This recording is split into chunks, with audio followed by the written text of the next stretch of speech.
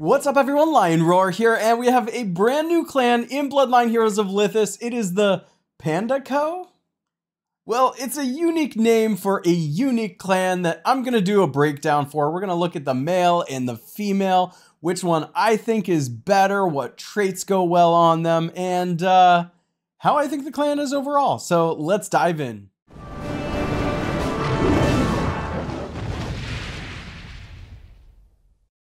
But first, download Gemstone Legends, a mobile RPG puzzle match game. Use the link in the description to start with free stuff, including a bonus hero. All right, so first things first, we're gonna take a look at the new trait for this clan, which is called Energy Harness. And it says, when the battle starts, it gains a shield that lasts for 15 seconds, absorbing damage equal to some % of their strength. This is an epic here, so it says 283%, but of course it's gonna be higher depending on the rarity and how much you level the companion if you wanna get it all the way up to level 22. But this trait doesn't really stick out to me as being one that I think is gonna be all that powerful or valuable. I probably wouldn't be chasing this clan just for the trait. First of all, I don't love the traits that have that little tagline of only being for the first 15 seconds of battle. I know a lot of the matches in this game are really quick, so 15 seconds may be all you need. And this isn't quite as bad of a trait as some of the ones that do only go for the first 15 seconds, because a lot of times that first 15 seconds of the battle is just so important in keeping your heroes alive until they can get their skills off. So if it's just luck of the draw, you're evenly matched and it's kind of like 50-50 on whose skill's going to go off. Sometimes it's like whoever's goes off first is just the one that wins the match. But with this particular trait, you might be able to outlast a little bit of that initial damage to get your skills off and your ultimate anyways, and be able to maybe potentially get the edge over your opponent. But is it that valuable that I would chase it? No, it's only 15 seconds. And second of all, it is a shield based on strength. This doesn't look like a super high percentage of strength either. So it's really looking like it's a pretty small shield, not going to have a huge impact on the battlefield. Those are just my thoughts. So let's take a look at the individual champions and their skills. I'm jumping over here into the renowned champions section so that we can check it out. I always like to look at the passive first because that's what affects the battlefield first. And this for the male, who by the way is a tank. These are both tanks. So keep that in mind as we're looking at this. But his passive, Made of Steel, says, when the caster's constitution is lower than 50%, the caster gains a permanent shield, which can absorb damage equal to 60% of their lost constitution. That's actually a big shield. So the trait is synergistic with the rest of what's going on here, but that shield will matter. The effect has a 30-second cooldown. Each normal attack or skill damage dealt to a stunned enemy during the cooldown shortens it by 3 seconds. Dominant Force is our active skill here. Smashes the ground with a hammer, dealing damage equal to 500% of the caster's strength to enemies in the area, sending out a circular shockwave that spreads from the center. Enemies hit by the shockwave take an additional damage equal to 300% of the caster's strength and become stunned for 1.5 seconds. The caster and the allies hit by the shockwave take 30% less damage for the next 5 seconds. So there's nothing too mysterious here. It's pretty obvious what's going on as far as like dealing damage and some benefit to your own heroes of taking less damage. And that's actually probably my favorite part of this particular active skill, is not actually the damage this is doing, because traditionally tanks don't deal a lot of damage. Even if it looks like they're going to, sure enough, when we go to test tanks, they just don't seem to output the damage they look like they're supposed to do. But this causing your allies to take less damage, that could be really good. That could be really, really good. And then we're going to take a look at the ultimate, Tempering Storm. This is a lot of text. Bear with me. Plants the hammer into the ground and enters a parry state for 7 seconds. When control effects are inflicted or the damage taken is higher than 4% of the caster's max constitution, the caster gains control immunity for 1 second and counterattacks nearby enemies once, dealing damage equal to 600% of the caster's strength, stunning them for 1 second. So I do like the control part of that. Again, the damage being dealt here is probably not that amazing, all things considered, especially if you're trying to make a tank more beefy. But this one is calling for a lot of strength, so Brutal's definitely a trait in the running here. For each counterattack, the caster provides a permanent shield for themselves and all allies that absorbs damage equal to 12% of the caster's max constitution. So of course that's calling for the energetic trait. The caster can only counterattack once every 1 second. After the parry state ends, the caster deals damage equal to 500% of their strength to nearby enemies again and stuns them for 2 seconds, and each counterattack during the parry state increases the damage and control effects by 8%. Wow, that's a lot of text. That's a lot of stuff happening.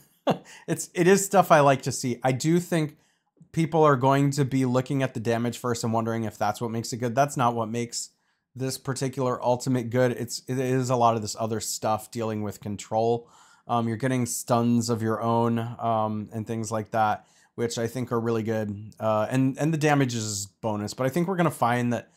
And you know what? Color me shocked. If we go in here and play test this and find that he actually deals a lot of damage, I will be shocked.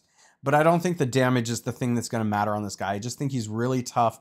He's preventing control types effects while dishing out his own control types of effects. And the shield could be nice, especially when you pair shields on top of preventing damage or taking less damage. That's always an extremely powerful effect. So I think he could potentially be really good. There is an awkward mix here of really wanting to play up the strength and the constitution. And so like, I just think some pretty vanilla traits are going to be pretty good here. So basically brutal, energetic, and honorable. And then you have 1 slot left for whatever you want. And quite honestly, I think that one's just preference. There's so many clan traits these days that just aren't that good because they were capped off a little while back at being only the first 10 seconds or 15 seconds of the battle. And for a long time, the text had said that, but that like it actually happens that way now. So I don't really have a preference on that last slot for a trait for this one. So I think what I would want to do is play test it and then decide on a trait for it. I'm sure. Tell me in the comments which one you think goes best there. But I would probably just stick with Agile because once they nerfed so many of the traits out there, Agile just became good again. And, you know, there's something to be said for just being able to attack faster all game long. So that's probably what I would go with for him. Now let's take a look at the female and we'll figure out which one's better. So her passive is Indomitable. The caster takes 30% of damage received for all allied champions and restores constitution equal to 40% of damage dealt by allied champions. Taking the damage will not kill the caster. That's really interesting. Also, each enemy champion marked by the ultimate increases the caster's damage reduction by 10%. This is an extremely interesting passive in that we haven't really seen something like this before. And it's going to be one of these until we get to playtest. It's either going to be really awesome or it's going to suck really bad. Like we think it's going to be awesome, but then it could just end up killing her. Like she just takes too much damage. And then even though she can't die from the damage taken from your allies, basically handing it off to her, her health could get low enough that an opponent could just kill her. So there is the potential that she just takes too much damage and dies. But there's also the potential that she's so tough. We'll have to read the rest of the specials here.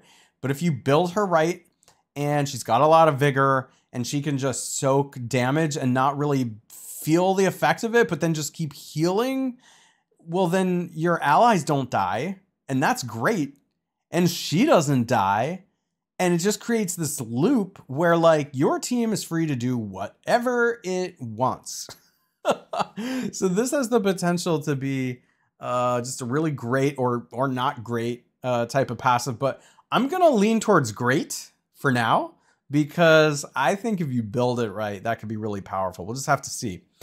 Cloud Piercer deals true damage equal to 15% of the caster's max constitution to the current target and all enemy champions marked by the ultimate up to a maximum of 1500% of the caster's strength. Loved everything I was reading about that until I saw it was capped by 1500% of the caster's strength. Because again, it's creating that awkward situation where you want energetic because you're dealing the damage based on constitution, but then it's capped by strength. So you want brutal. as well. So it's just kind of like requiring a couple of like very vanilla traits right off the bat. That's not bad. Those are great traits. Actually, we're kind of in a meta right now where the vanilla traits are some of the best things you can be doing. I've even gone back to using Fierce quite a bit because it's just straight up better than a lot of clan traits.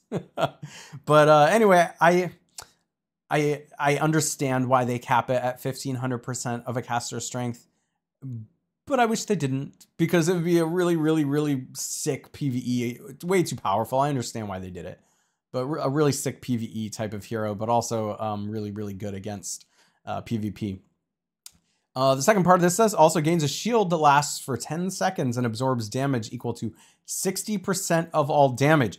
So not only do you have her soaking up the damage of your allies, you also have her getting this shield, and in 10 seconds is forever in this game.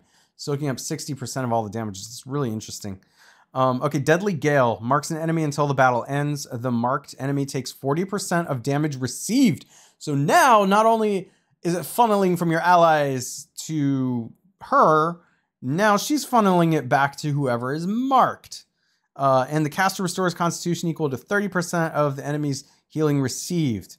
The skill prioritizes unmarked enemy champions. When the marked enemy is killed or inflicted with a mark again, the caster gains a shield that lasts for 10 seconds and absorbs damage equal to 25% of her max constitution. The mark cannot be dispelled. All right, this is a super, super fascinating hero, a really interesting tank. Giving me Galabar vibes, female Galabar, but even like these both are actually kind of like just, I feel like they have the potential to be, especially highly vigored, extremely difficult to deal with. And where I think she has the potential to have a leg up even on the Galabars is that while Galabar, and one of my only complaints about female Galabar is that she would soak up so much damage, you just can't kill her if she's highly vigored and built correctly. But like that didn't help the rest of your team. And when you were in a situation where you were attacking, if she was the only one left, you still didn't win, right? So she's not necessarily helping your team win, except on defense where the opponent attacks your team and they can't kill your Galabar. However, here with her, she is affecting the rest of your team. She's keeping them alive. Where tanks do a really good job usually keeping themselves alive, she's helping to keep your team alive. And that's really, really important because a lot of times your biggest damage dealers are fragile and are the first most likely ones to be taken out. So, you know, we are living in an age right now, a meta of just tankless aggression. And this gives a reason to really look at tanky builds again. I mean, I want you to imagine for a moment a team built with the male and the female Panda-Co and perhaps female Galabar, right? Because these two, female Panda and female Galabar, all of a sudden what female Galabar is doing gets even better with her. This becomes an impossible team to kill. All you have to do then is stick male Water and Sun in there, and you got a team that's impossible to kill, and eventually male Water and Sun's just gonna do it, right? Like eventually male Water and Sun's gonna be your win condition that just takes them all out. But no team is ever gonna kill yours with that kind of build, and you're probably gonna kill theirs. You know, I don't know. We'd have to test it out to see. One thing I do worry about with that build is occasionally you get two big male Water and Suns going up against each other that are built really well and everything, and they just keep dealing damage and making up health, and nobody ever goes anywhere with that. And then you get back to that kind of female Galabar situation again, where like it's not really helping you win; it's just helping you stay alive. So that's the only thing. But imagine a team like that; it would be impossible for anybody below tier 1 to actually like beat a team like that. So traits, same as the male. Really, honestly, I would be going with brutal because of the cap with strength. I'd be going with energetic because of damage being dealt based on constitution. I'd go with honorable just because it's amazing with shields. And I like honorable better than energetic anyway for staying alive. But all of those together are just gonna, you know, keep her really, really tough to beat. And then agile, just because, like, the faster you attack, faster your specials go off. You know, that's just the way it is. Okay, so who do I think is better? Probably you can tell just the way I'm talking about it. I am leaning towards the female. But I think the male sounds really, really good too. But the female in particular is the one that's getting me excited to summon and play test. So that's what I'm going to do. But I want to know what you're going to do. So let me know in the comments. Let me know what other traits you're considering, because I just went super vanilla because I think that's what's going to be best. But you can get creative with these two, and I'm sure we'd all love to hear your creativity. If you enjoy videos like this, make sure to like, subscribe, and hit that bell notification, and I will catch you in the next one.